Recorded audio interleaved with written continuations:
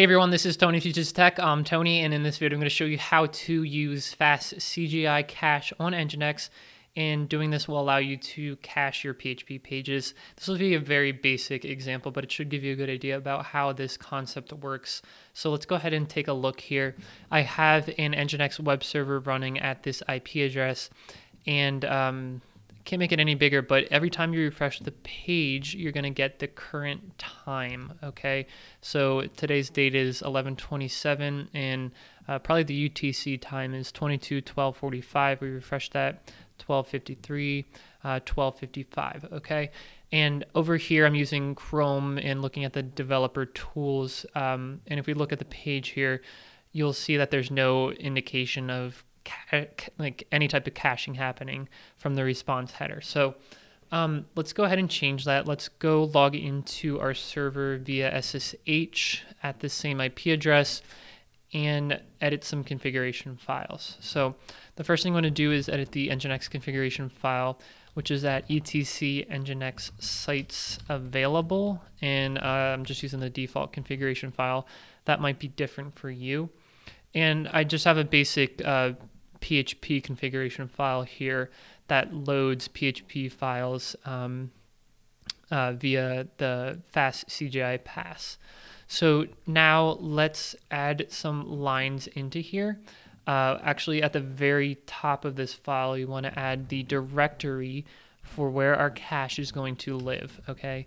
And that's going to look something like this. So we have our FastCGI cache path variable, and we're assigning a value of this directory on our system, and we'll take a look at that after we get out of this file. But this is where our cache is going to physically live on our server. So that's where that is, etc nginx cache. The cache will be basically 2 levels deep. We're calling our keys zone. This is something you can pick a name for. I'm calling it my cache, all uppercase with an underscore in between, and the size of that is 100 megabytes, and inactivity period is 60 minutes. And this FastCGI cache key, this is optional, but this is just defining what your keys are going to look like, because the whole idea of caching is a key value pair. So you have a key and a value for that key, and basically when a user requests a page, essentially think of the page name as being the key and the value of that being the content of the page. So the CGI server, the FastCGI pass, all it has to do is look up the key and get that directly, get the value directly, as opposed to the server generating that dynamically. Okay, so that's all good there. Now inside of the location block, we want to add a few more configuration lines, and those are going to look something like this. And by the way, all of this will be linked down below in the description, so you don't have to type it. You can just copy and paste it and modify it for your own use cases. So FastCGI cache, like I said, we define that, and this is kind of the connection here between our FastCGI cache path, which we're specifying our key zone as my cache, and then we're also specifying that down here. FastCGI cache valid, this is the return code that we're going to give for our cache, which is 200, like 400, 404, that type of thing, and then it's going to be valid for 60 minutes. And we're also adding to our header an xcache variable, and that's going to be the status of the upstream cache. So that looks good. Let's go ahead and save this. And please, let's note here the etc nginx cache directory. Let's take a look at that right now. And if we look at that, oops. If we look at that, you'll see that this doesn't actually exist now. But when we go ahead and restart the server with systemctl restart nginx, Nginx, that directory will be created. And at this point, it's empty because we haven't cached anything yet.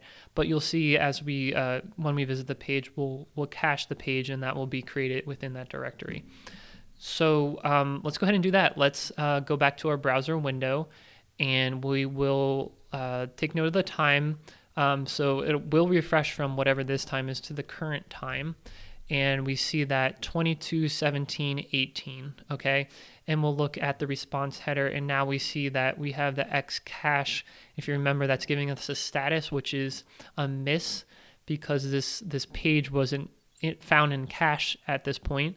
But now that we visited it, hopefully the cache server has cached that page, so the next time we see it, we'll get a cache hit, and it doesn't have to do any dynamic generation. So if we refresh the page, we should see the same time, but let's take a look under the hood and see if we have any cache here.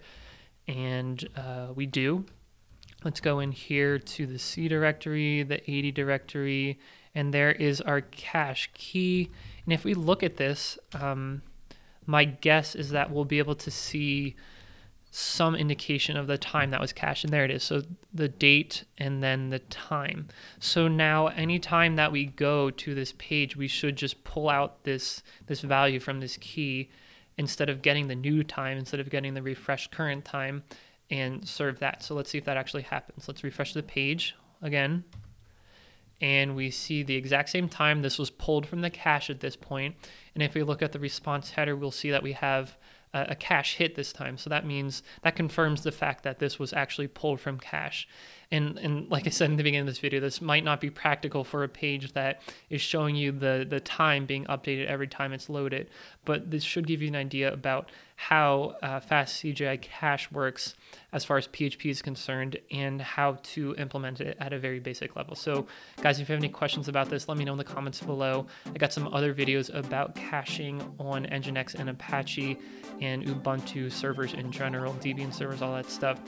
So check those out. Thank you guys for watching. I'll see you in the next video.